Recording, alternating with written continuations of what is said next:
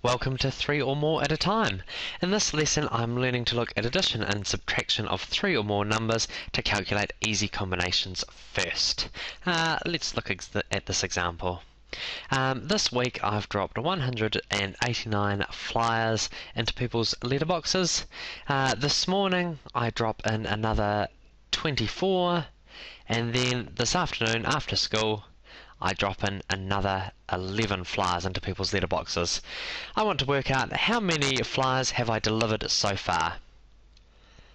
Now the first thing I'm going to do is look at these three numbers and think, are there any that I could group together which might make this question a little bit easier to answer? Well, I can see that if I put these two numbers together, 189 plus 11, that would make 200. So by putting those together, that equals 200. So I can cross those numbers out, which means I've just got 24 more left to add. 200 plus 24 equals 224, which means I must have delivered 224 flyers. Let's look at another question. A bookshop sells 65 books on Thursday. They sell another 19 books on Friday, and on Saturday they sell 235 books. I want to work out how many books they've sold in total. So just like last time, I look at these numbers and I think, are there any here that I could join together? And I can see that I could put 65 and 235 together. If I put those two numbers together, I get 300, which means all I have to add is this 19. 300 plus 19 is 319, which means this bookshop must have sold 319 books. Now let's have a look at an example which has got some subtraction in it. I have $176 in my bank account. I've been doing some jobs and I've managed to save up another $24, and then I buy a new cricket bat which costs me $76. I want to work out how much money do I have left. So let's start by looking at these three numbers and see if there's any numbers here which we could put together. Well, I've got 176 here, and I need to take away 76. So that's going to be really easy if I put those two together. 176 minus 76 will leave me with 100. And then I just have to add this 24. So that means I must have $124 left. Right, let's imagine I'm trying to make a huge lineup of dominoes. I've already lined up 228 dominoes, and then after a bit of a break I come back and I line up another 63 dominoes. Unfortunately, while I'm doing that, I knock over 28 dominoes. I want to work out how many dominoes do I have lined up ready to go. So just like in the other questions, let's look at these numbers and see if we can put any of these numbers together.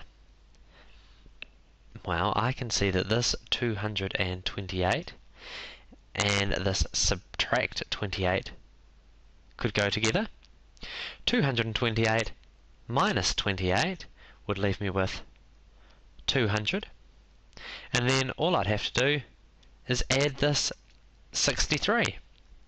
200 plus 63 is 263. So the answer to this question is 263. Now you might be wondering, looking at these questions up here, let's say the 63, how do I know whether the plus goes with it or the subtraction goes with it? Well, remember when I said when I told you my story, I said I had 228 and then I put up 63 more. So you know this is an amount which is getting bigger. And then over here I had 28 which I knocked over. So I must need to take away that 28 because I knocked over those 28 dominoes. Another way to think about it is that this sign here always goes with the number on its right, which is why those go together, those goes together. See the sign and the number on the right? And here you can see I've got a number, and because there's no sign, we just imagine that that's a plus. And we know it's a plus from our story because these are the 228 dominoes which I've already set up.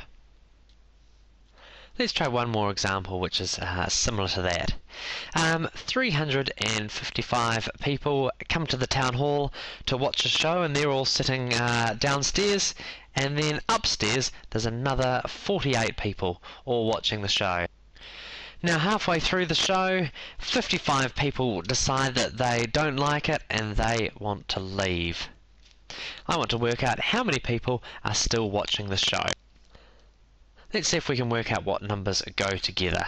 Well, I've got the 355 people who are sitting downstairs, and then these 55 people left. So I could put those two numbers together. 355 minus the 55 who left would leave me with 300. Now I just need to add the amount of people who are sitting upstairs. 300 plus 40 is 340. So the amount of people who are still left at the concert is 340. Hopefully you found this lesson helpful. For more lessons, check out teachertools.co.nz.